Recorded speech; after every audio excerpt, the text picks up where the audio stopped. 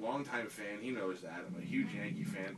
But the first thing I want to do when I see Wade is go drink. Like, I feel like we should be sitting at a bar. He's the proverbial guy. Stories. He's the proverbial guy that you want to have a beer with. Let's go to Key West. Come on. We got engaged. We got to go to Key West. Go down there, do some fishing and hang out at Sloppy's. That's what I was saying before. If you were to create in my generation a man's man, you have a baseball player who is a hunter and who has rocked that mustache right through 3 decades. Yeah. Right? Great fisherman. He and I passed each other by a day at one of the greatest fly fishing lodges in Montana.